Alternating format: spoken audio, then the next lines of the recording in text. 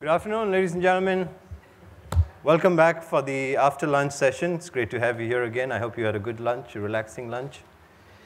Our session this afternoon is on evolving consumer finance business models.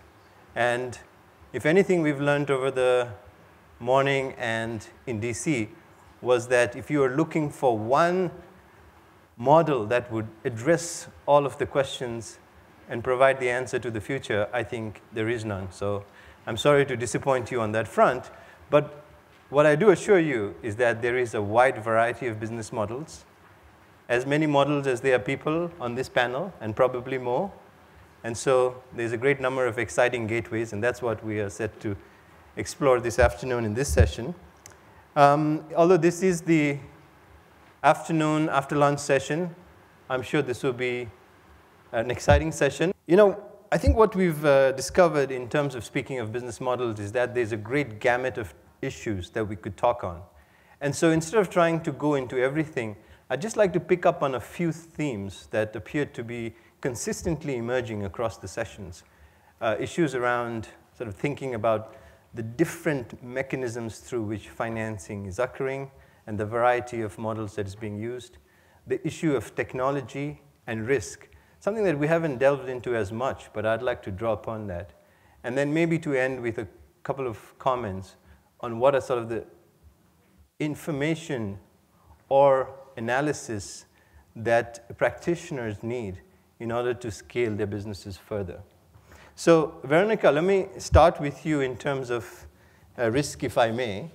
And you know, in your entity, you work with not only the end users, but also the middle layer cooperatives. So you're sort of an umbrella group.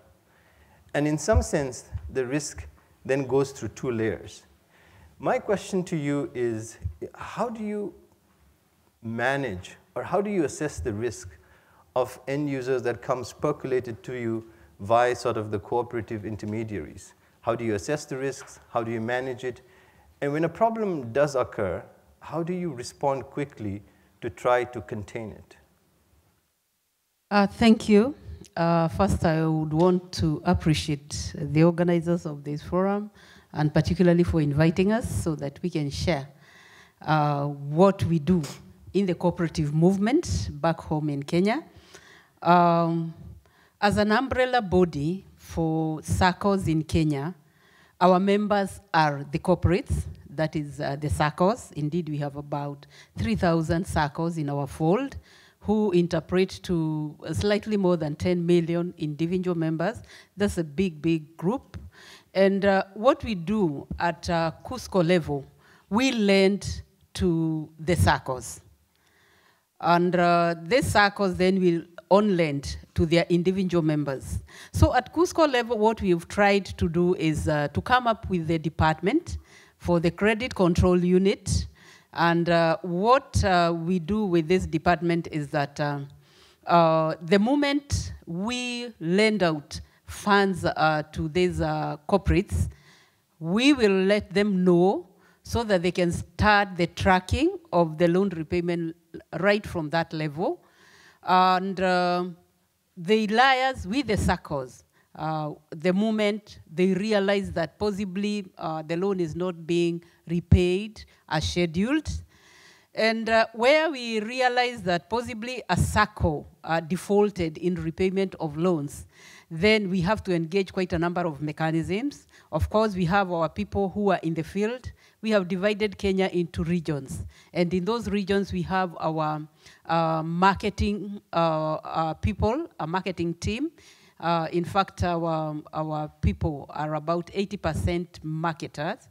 So our marketing team is the one that will first go to the SACCO who might be defaulting and bring the issue of repayments, non-repayments to them.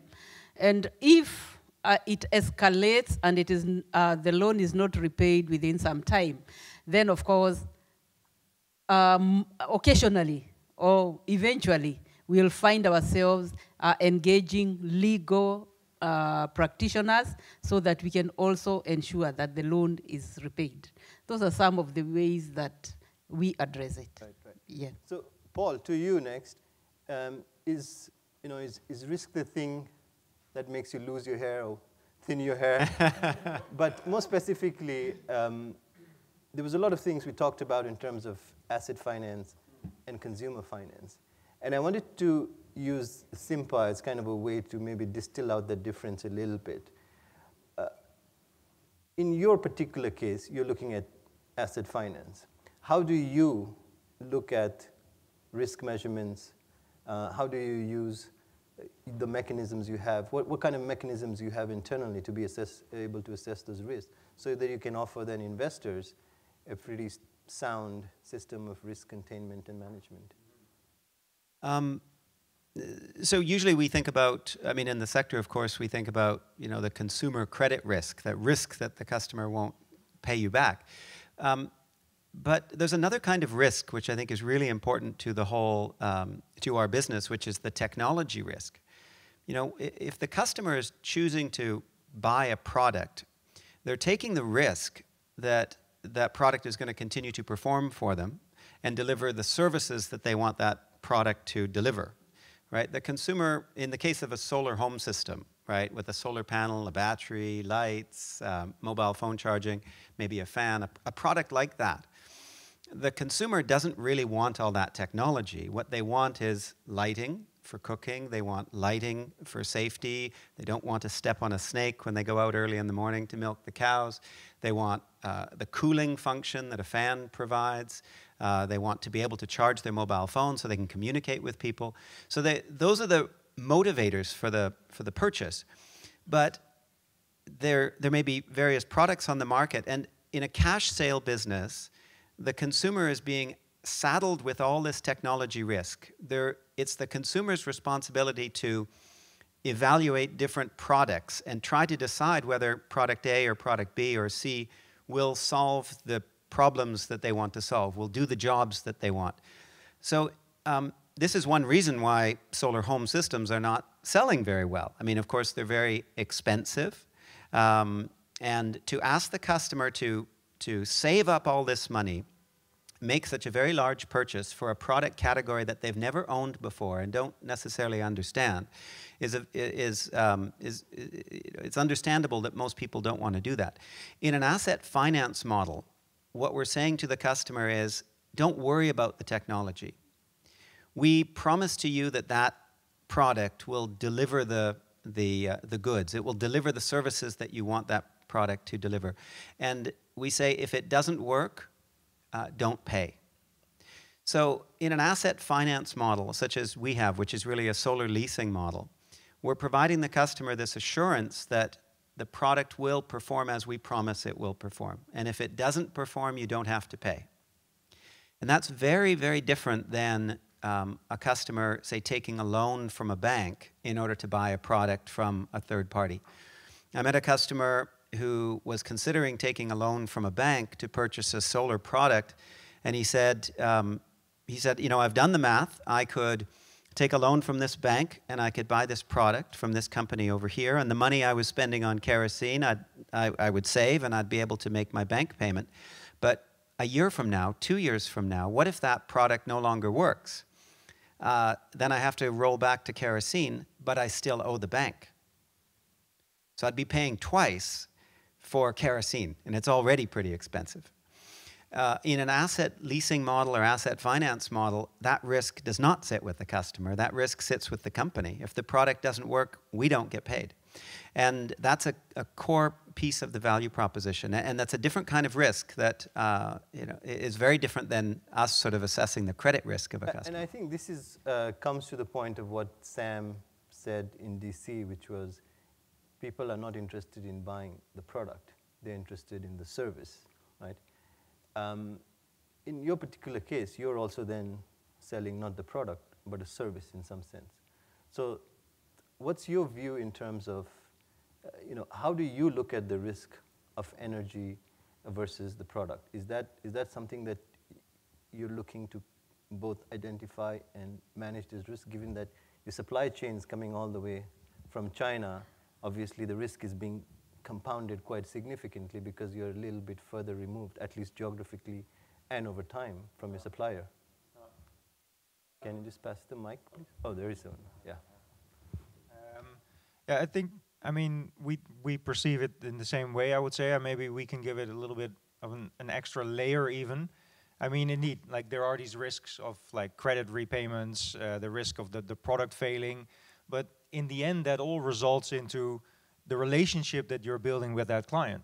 So what we don't want a client for 2 years while he's repaying the credit facility.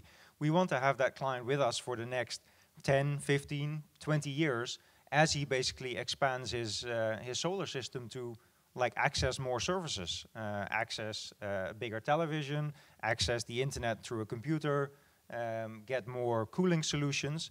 And therefore it's really important that we build a really good client relationship. And that's also even if we do offer the product on credit and we lower the barrier for a client to buying a product like this, it's still a significant investment in our case. The client still pays a 15, 20% deposit. Like he still has to think twice before he actually makes that investment. And what we see is that clients actually, they start looking around. They see, okay, is that system working with my neighbor? So if there is any problem with the system, whether it's with the credit or whether it's with how we provide a service to that client, so did we do the sales process correctly? Did we actually do the after sales correctly? Like it significantly impacts like our customer relationship, so to say, and our ability to scale the company, because that's in the end what we want. We want to sell as many of these systems as possible to as many people that need and want these kind of solutions. So I think that's a really significant part if you look at risk for us, is like managing that client relationship and leveraging that to be able to scale the company beyond where we are right now. And so far, it appears consistently that clearly service, the ability to continuously deliver service, is a critical part of managing that relationship with your client. Let me turn to both Chris and Amit. You guys are microfinance institutions, and I guess there's one more layer, which is, I think Sam mentioned it, the problem of fat fingers, and I'll find the analogy here. You have many layers of loan officers, field officers that are helping you push the products. In DC, we talked about the notion of ransom marketing or forced marketing. How do you control for that risk in your models? Consumer finance is interesting to those customers because they're in need of that kind. So trying to push the product through may be easier. So can I take your comment on how you think you are managing, or both identifying and working through the risks that is posed by your operational staff that are dispersing these products and the kinds of incentives or disincentives they have? Chris? As a microfinance organization, when we wanted to do this energy lending, we wanted to do that in a big scale. It should be a viable product range, and so with a theme that impacting the climate change and the environment. And for that matter, we had a wide variety of incentives. In DC, when I remarked about incentives, there was some interest on incentives. So after that, I just analyzed our own incentive pattern, and I see that the incentives are really worked well. It is not only motivated, but also has thrilled the loan officers and the field staff to do more business. Yeah. So as far as the incentives and the pressure from the management is there to distribute or find the solar or the renewable energy products for the sales, there could be wrong selling, ransom selling, etc. And but how to control it? See, we are thinking of implementing another type of incentive, is that impact incentive. Because very recently we took, after 2 years of running the program, we took an impact assessment by an independent consultancy group where they have pointed out some gaps in the process and some hints here and there that wrong selling has already happened. So anyway, we are accountable to the society and our investors for the impact that we have to produce by managing this portfolio.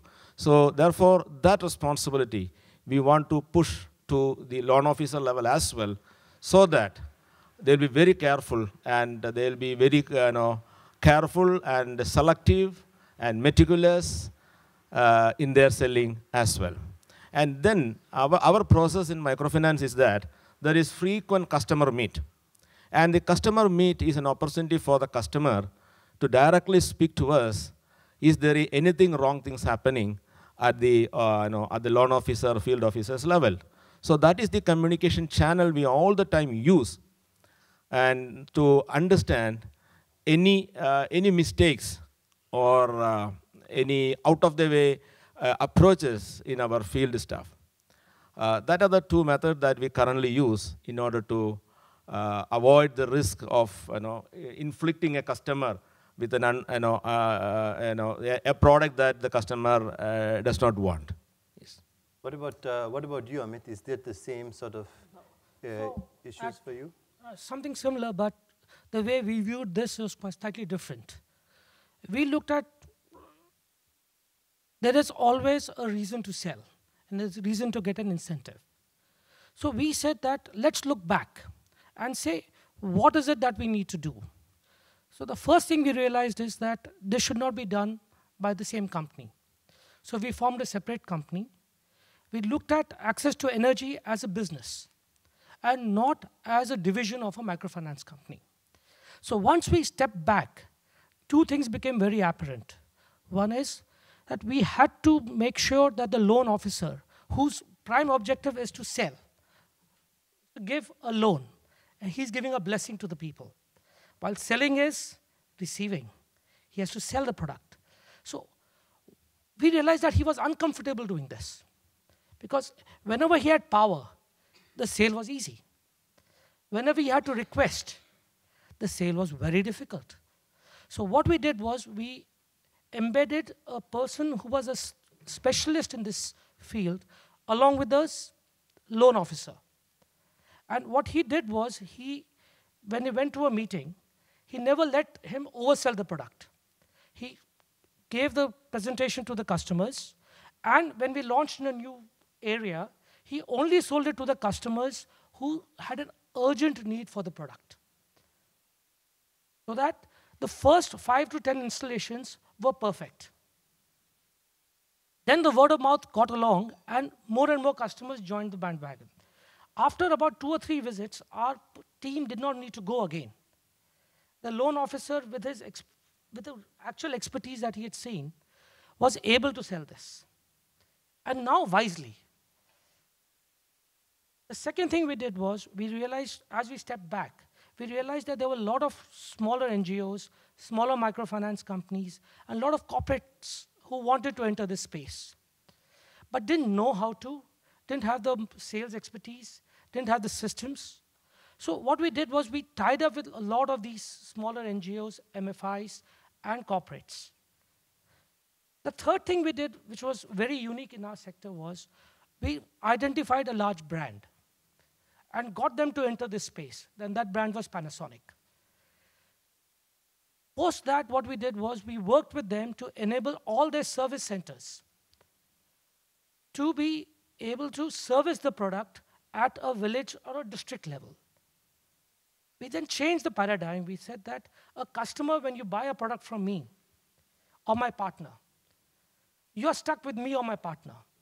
But here you have a brand who has said, my service centers are available to you 24/7, and I'm taking the responsibility. So what it did was it changed it's like buying a mobile phone. A mobile phone can be sold by anybody, but the service center is of the mobile company. So now we got a huge skin in the game from our partner. We also started working with them to design new products based on our understanding of the market. And we've successfully launched 3 products together. So I think we have taken multiple steps to de-risk our business. And the fourth and the final thing we did was, we did not become product specific. We understood the customer needs. We realized some customers couldn't buy products, so we went through an entrepreneur model to lease the product to them. we started offering trade finance to our channel with a larger credit period, and they offered informal credit to their customers. That took away a lot of paperwork. It built a lot of trust in the community. And most of these loans, as we realized when we went along, were without any interest. So the customer felt he was getting a great deal. So there's, in all of this, I think you'll see that the consistent theme is variety. So I hope you're not going to ask me to summarize everything that was said, because I think variety is clearly the variety of responses that go with this business model. But maybe that's a great way to turn to you, Sam, on this, because I think what we're hearing from each of the companies is that they identify and manage risk in a slightly different way, which means that at the heart of it, also you must have the tools to be able to manage that in an operational sense, which comes down to the issue of technology. This is very diffuse lending, disaggregated over many, many different. Can you speak a little bit about the need for technology to emerge, to really operationalize these business models to scale? Yeah, absolutely. And it's a perfect segue. It's almost like this was scripted, really. It was not. It was not.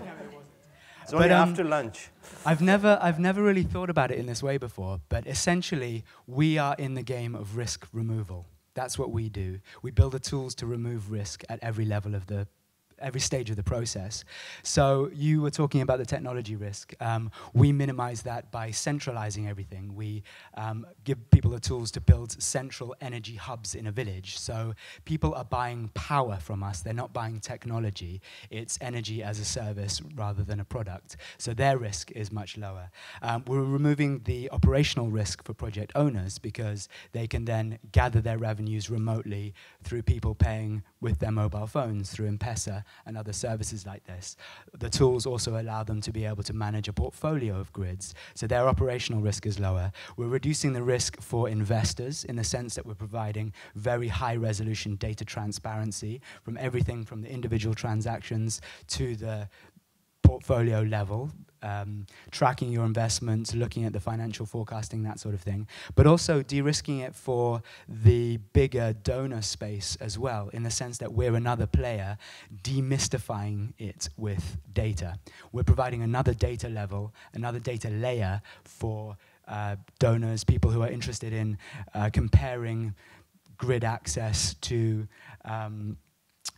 income levels, that sort of thing. So we are just providing another kind of data layer for that. So the key is, you mentioned technology, but I think the key is deeper than that. The key is this data, and data is ubiquitous. I mean, our world has been increasingly built on that, and all we're really doing is bringing that data, that capability into this space. So it's the ability to sort of bring all of this data into a platform relatively inexpensively, quickly, in real time, and then to offer the analytics to be able to do operational decision making. That's essentially the platform you're talking about. Yes, absolutely. And the part of it, on the actual coalface level, the technology is allowing people to buy power in the same way that they buy airtime for their phones. So it's about making that much simpler. But at this kind of higher level, the data is very key. So we were talking about these energy diaries. We're collecting all of their energy diary information automatically in real time. I was having lots of conversations earlier with people involved in this. We can see whether someone is plugging in a television. We can see if someone is plugging in a mobile phone. We can see if the battery in someone's mobile phone needs to be replaced. And that data becomes very interesting in lots of different ways. From an MFI perspective, we can track someone's payment patterns. Right. So you can see if someone has got a relatively good credit rating because they never run out of credit. They're always checking their system, topping up accordingly, versus someone who has a very erratic payment model. Likewise, that data could potentially be interesting to someone offering low energy televisions, because we can say these three people have a good credit rating, and B, they're using a very low efficiency television. So that data can be used in a myriad of ways, and we haven't even got the first beginning of an idea of what the real value of that rich data is. Right. We're just collecting so, Paul, let me link up on that, because the Simpa black box was kind of the start of the whole Simpa story, this pay-as-you-go systems, and you thought initially in your early days that this might be the technology that others would adopt. And you sort of changed away from that for a variety of reasons. Maybe even the market is not mature enough. But how central is this notion of the pay-as-you-go intelligence that is there, how central is it to your business model? Could you still have an asset financing business model minus the pay-as-you-go system? Well, I'll just comment on the title of our panel, Evolving Consumer Finance Business Models. I looked at that and I thought, yeah, that's great. We have an evolving consumer finance business model. We've evolved quite a bit since we got started. Yes, we invented and even successfully patented this prepaid metering and mobile payments technology. It does 3 jobs. The first job of the technology is to create this pay-as-you-go experience for the customer. So the customer can prepay for energy days just like they prepay for mobile airtime. Secondly, it is a risk mitigation tool for the investors who are ultimately investing in the upfront capital cost of that equipment. We have today about 15,000 customers spread out over about 1,500 villages, and we're still, we're obviously just getting started. We're in a tiny corner of one state, Uttar Pradesh in India, and the market opportunity is probably 100 million households. So this risk mitigation function we think is key, and that's one role of the technology. The third role of the technology is to reduce the transaction costs of collecting very small payments from a very large number of customers that are spread out, very geographically dispersed. We don't think we could scale as a commercial enterprise to address that 100 million household market opportunity in India without technology like that. And is data collection also a part of that technology? Are you collecting and processing that data? Very much so, very much so. Every transaction passes through our servers. Every payment that's made by every customer. We have about 1,000 agents that have prepaid us for Simpa currency. We have a record of all of the payments they've made to us and every transaction that they've processed. And of course, every customer transaction, how much each customer has paid, how much they still owe before they can become an owner of the system. We have payment points, these agents that are sort of recharge agents. We know the balance that sits at each of these agents, and we know which customers are served by those agents. So we know if the agent has enough balance to serve the customers in his catchment for the next 5 days, because we know which customers will need to be recharged. And based on that, we know who to target, which agents to call and say, look, you don't have enough money. You may think you have enough money, but we've added more customers in your catchment, so you need to top up your own account.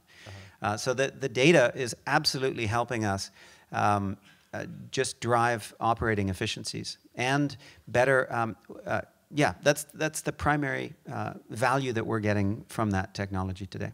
Excellent. Peter, if I could just turn to you, and I'm sorry I called you earlier Sam, but I think, this is the post-list session, and then you also look like Sam. You look, have you ever, it's the striking resemblance with Sam. It's so I think what we heard Sam say, and then Paul sort of reiterate in a different way, is that the technology is there. And I think we're aware of other technologies that are there in this space. In your view, is this mature? Are you using it? Is this sort of, management and recording and real-time monitoring? Is that, because you use so much of the products from suppliers that you have to travel thousands of miles away from. Is the management monitoring tools and technologies, is that mature enough for you? Is that a cost-efficient solution for you? Well, let me agree with saying that indeed data is key. I mean, getting data from the systems, from understanding how clients make payments. I think that really drives how we start to understand our clients and how we can make our businesses more efficient, how we can offer better solutions to our clients.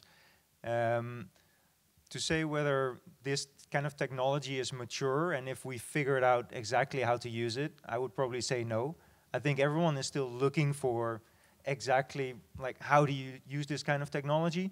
There was, well, especially when our kind of companies came up, there was a really strong drive to say, well, you need pay-as-you-go technology to manage the repayment risk. You need to have some sort of remote connect, disconnect technology in these systems to enforce people repaying. Actually, I think we've seen that is not maybe necessarily the case. I mean, we've always cautiously approached this kind of technology, we really wanted to build sound procedures and policies in the company to make sure that we like really understand the client, we work with the client, and we actually see that portfolio health is not at risk. That's one of our least concerns at the moment. I mean, we have portfolio at risk below 2.5%. Right. Clients are repaying. I mean, they're repaying at different rates, like they're always paying late. I mean, still lots of things that we need to learn and improve there, but technology is not the key there. And understanding exactly how we're going to use that technology, I think everyone is still, it's still a bit of a holy grail. Everyone is still searching for it. Right.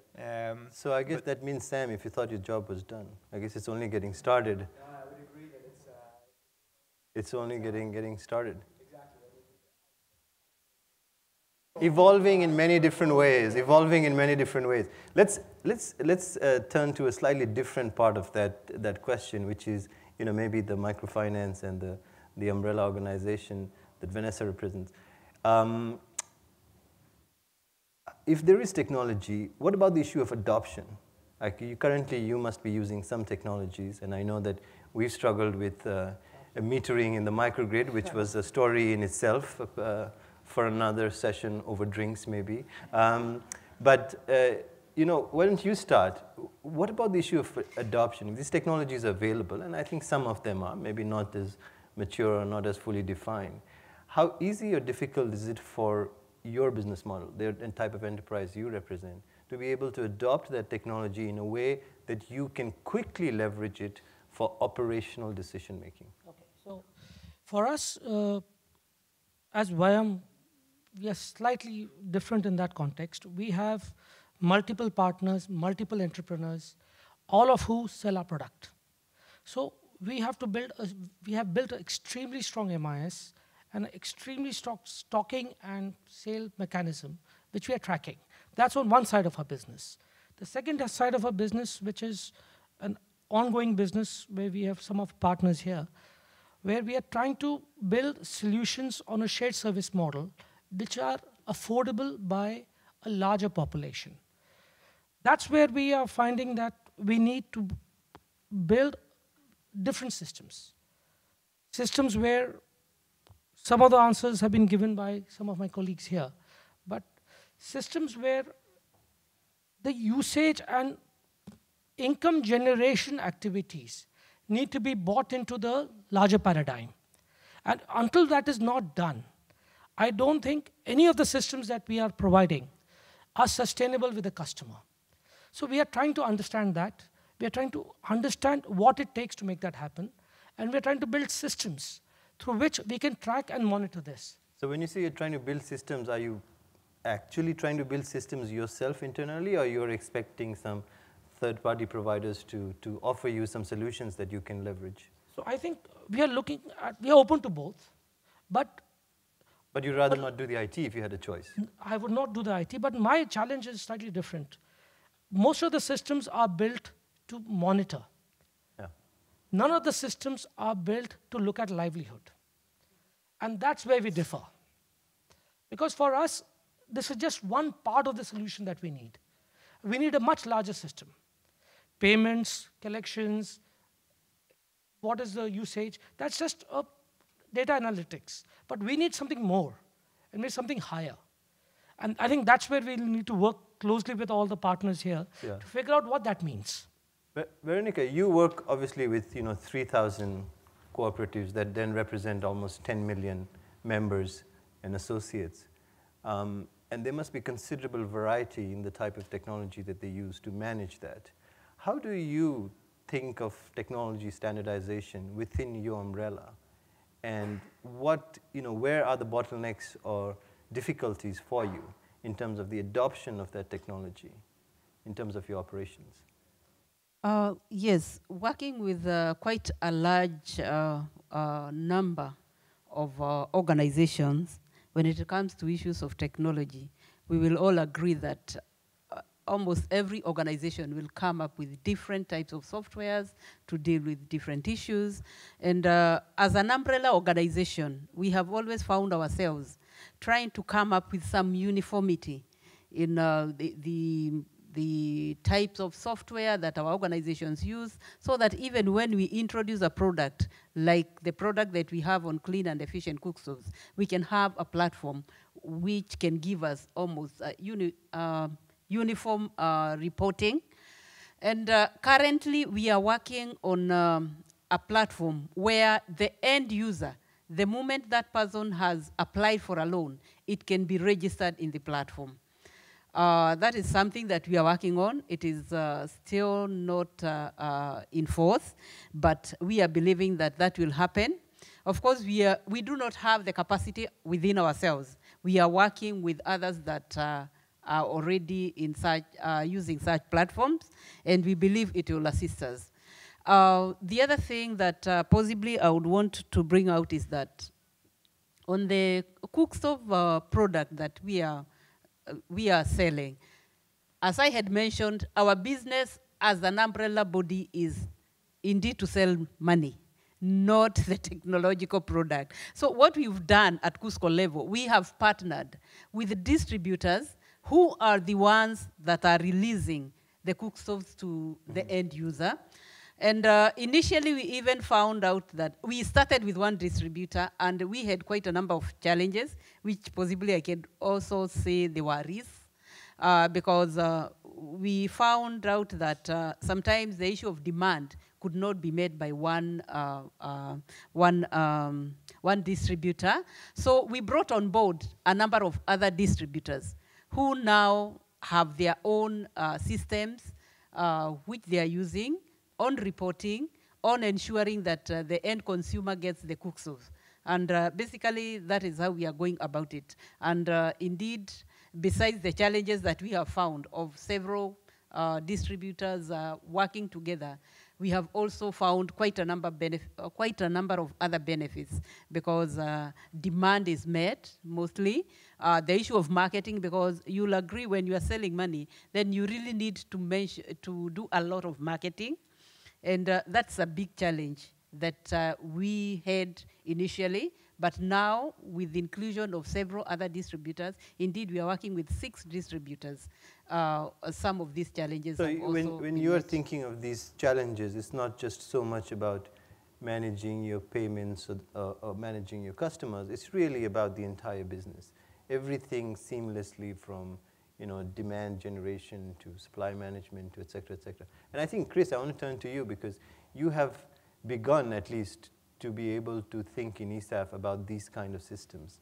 Having seen your system that does inventory management, links it with the microfinance loans that's given, and you actually have worked with some companies to develop these systems.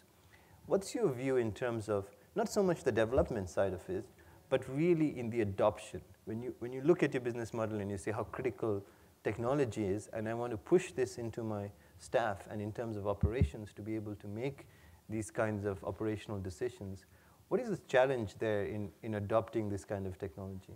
Yes.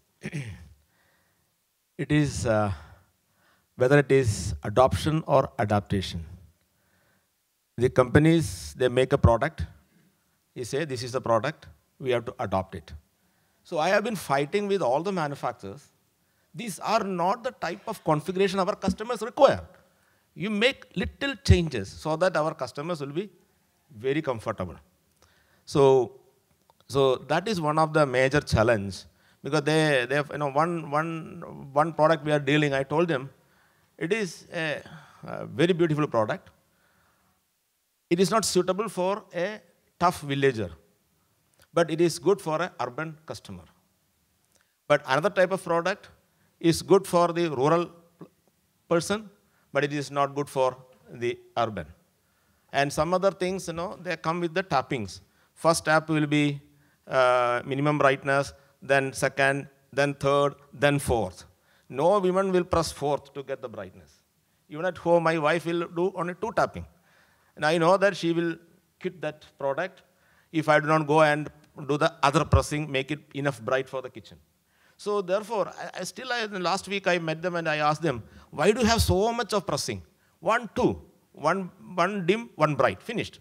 Then, such, the adaptation to the behaviors of the preferences of the customer is really be looked into in order to make the product suitable for the customer.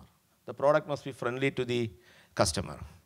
And the one example, this the stove, firewood cook stove. See, what our perception is that cook stove will be used to cook so that there will be temperature, water will be boiled, rice will be boiled, cooked, everything. Then I was touring to this North India. Then one woman told me, sir, now I am very free and enjoy my cooking because I can take the firewood cook stove to outside and cook, seeing the nature. I can even take it to the place where my children are playing. So I need not be locked into the kitchen all the time. So see, these are the values the customer associate with the products. So whether the product manufacturers are very sensitive and sensible to adapt their child to the requirements and the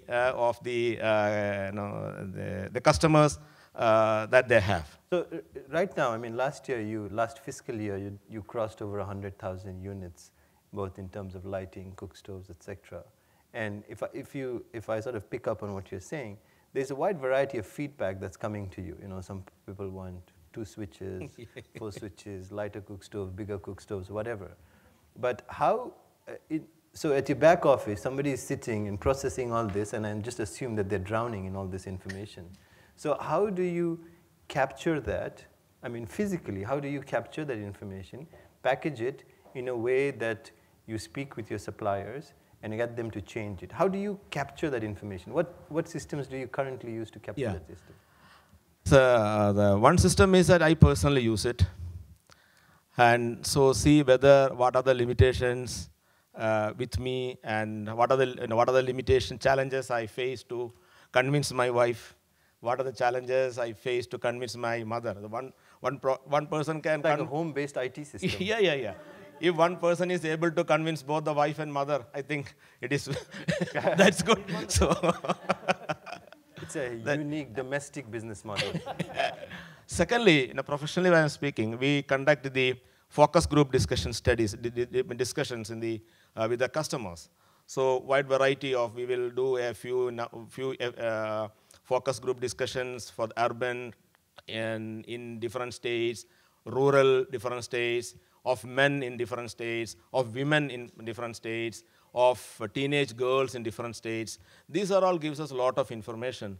And also we take the opinion of the field officers, and so that that all will be pooled. Then we come across some sort of configuration that will be comfortable for a specific segment of the customers. Great. So I'd just like to pause here, and before I throw the floor open to questions from the floor, I'd like to ask everybody just one question, and anybody can go. So the question is, think about just one assumption that you're making about your market, about your business model, that you're not so sure about. And you want more data or more evidence or more analysis that can help you make a better decision in terms of the issue surrounding that assumption. So what would that be? And the only advantage to going first is because you don't get to repeat what somebody has already said.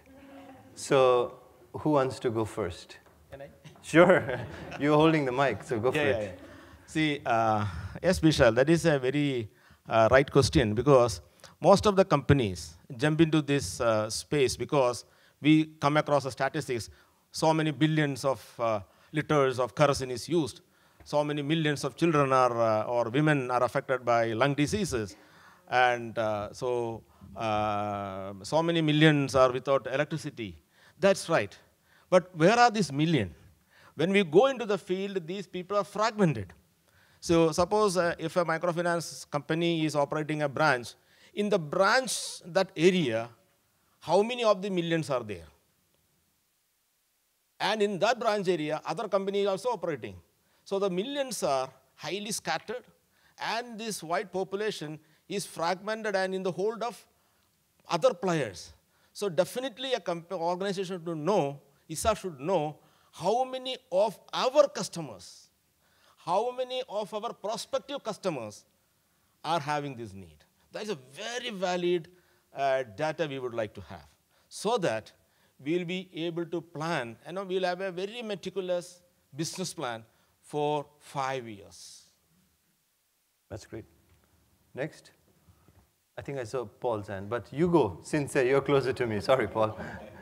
Okay, thank you. This is a race to the finish. Sorry, to use your words. Okay, in the cooperative movement, we have a variety of products. But indeed, renewable energy has not been one of the products that we have for a long time embraced. When, as an umbrella body, we thought of going to the direction of renewable energy, of course, there was the assumption, how will we go about it? Will we really make an impact?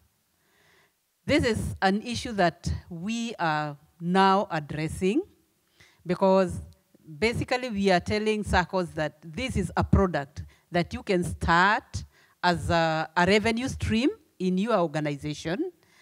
Beside it bringing in some revenues in the organization, it will also make life improving impact. And indeed, we have seen it happen. I want to give a very small story of how women in the countryside are appreciating the renewable energy GCOs, the ones that we are releasing to the market using our distributors. The ladies are saying, since I started using the clean and efficient cook stoves, there is a lot of love in the family. How?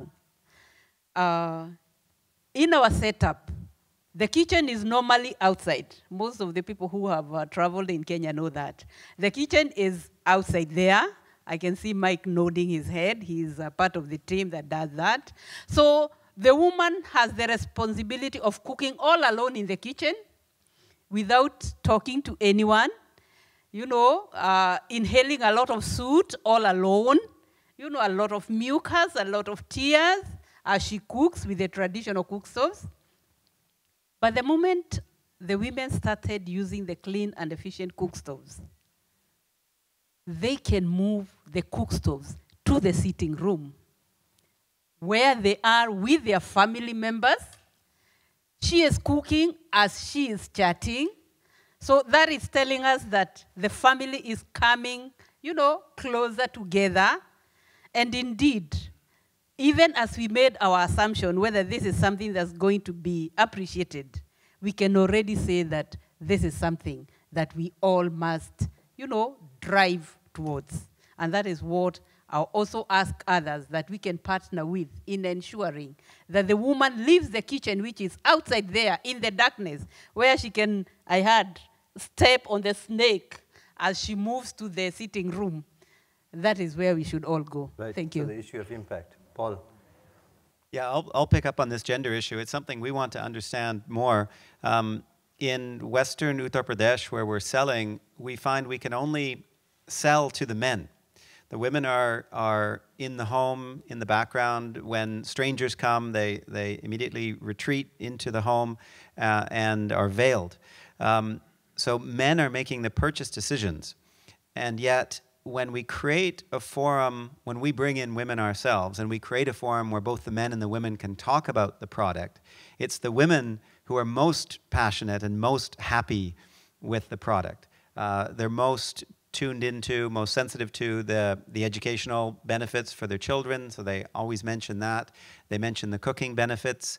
I've heard men say that the food tastes better under solar lights. And I've heard that it's been explained as fewer insects in the food. When you can see what you're cooking and you can pick out things that have got into your ingredients, it's a real problem. Of course, if you've ever left your food on your counter in a tropical climate, you'll see within a half an hour you've got ants all over it. So these are people, of course, who don't have refrigeration, don't have great places to store their ingredients.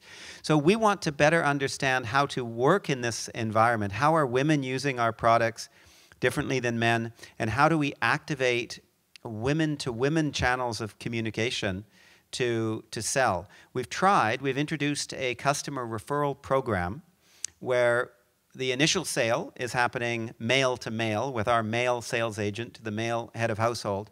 And then we introduce a customer referral program with coupons handed to the woman of the household that she can share with her friends and sisters to recommend Simpa. And if she recommends Simpa and a new customer signs up, she gets 200 rupees worth of free energy days, and her friend who signed up gets 200 rupees of free energy days. So this is a method we're trying now. Last month, about 26% of our sales came through customer referrals like this. We think mostly through women-to-women channels of communication, but we're not certain of that. So more research. I was very interested to hear about your initial results, and I really want to dive into the Simpa results in particular, especially around this gender issue. I guess you are holding the mic next. Do you want to go next, or? Yeah, I'm happy to go next. I've got a very simple question. Yep. Who hid the Clean Energy Access Directory? There are so many people in this room looking around. We've got access to finance, we've got access to projects, we've got practitioners. Why is it not happening faster?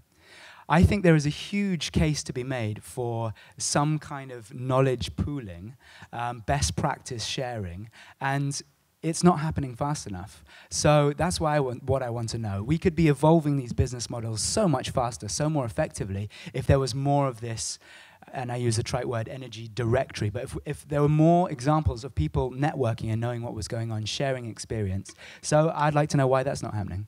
Excellent question. I wish I had the answer. So coming to my side, I think the biggest understanding we got is that the underserved is not the same energy needs at all points. They're underserved who cannot afford to buy products but still need the lights, still need energy. They are the middle class of the underserved who require a different set of products. Then there is an elite in the underserved which needs a very different set of products. Whenever we discuss this, I think solar home systems to some extent cover that. Microgrids to some extent cover that. But as an industry, do we understand this? I think that is the biggest fear I have when meeting our customers. And are we developing the right solutions and products to meet the needs? I think the industry needs to introspect and figure out is what really happening? And are we meeting their needs? I think that is my biggest fear today, and that's what we as an organization have been working on to overcome. Anything left to say? Yeah, the tough good. task of going last. I want to maybe direct it a little bit more to solar now. I mean, these points are really valid, like particularly for the industry. Maybe something that we've been struggling with as a company, really linked also to the topic of this panel, like evolving business models, is that, I mean, we initially started really with a dealer model where we worked with dealers that were not exclusive, and we thought, you know what, we're going to bring a high quality product, we're going to introduce financing, we're going to offer a handsome commission to these dealers. They're going to go like crazy. Like, we don't know like where we're going to get the products, like how are we going to get them fast enough into the country, and actually nothing happened. Really, like, we sold a few systems a month. It took off really slowly. So we transformed it into a more exclusive franchise model. We said, well, again, like, we offer a nice commission to the franchisees. We train them a little bit more intensively because they're exclusive. And again, it did not take off as much as we expected. So it's like, for us, like, it's really been a struggle and like a road to figure out what really motivates and incentivizes our sales staff and the people that work for us. How do we get them to buy into that notion that why we're all here is that we see that huge demand in this sector. We see a huge need. I mean, if you look at East Africa in particular, I mean, people do know about solar products. They are aware that these kind of solutions are there. Like, we have like a sales staff. I mean, why is it not really happening? What drives people to really start selling these products, and what drives people to buying these products? And I think there we're still, like, everyone is still really looking for, okay, like, how do we really make this scale, and how do we make this work in the sector? And that's really where we would love to have like more interactions, like more discussions around trying to understand, like, how do we really incentivize our people to really, yeah, start scaling to the next level. Great, so thank you. I think that was sort of an excellent set of points that, that emerged. I'll just summarize them, at least the sound bites, very quickly, and interesting quotes. Where are the millions? Will we make an impact? We can only sell to men. That's a question mark, of course. Who hid the energy access directory? I think that must get the best quote award. It's not everybody's not underserved at the same energy point. And what motivates the staff and team? What drives people to buy and sell? And I'm sure when we meet here next year, Pam and Nikki will have figured out the answers to all of these questions, and we'll be having a big discourse to it.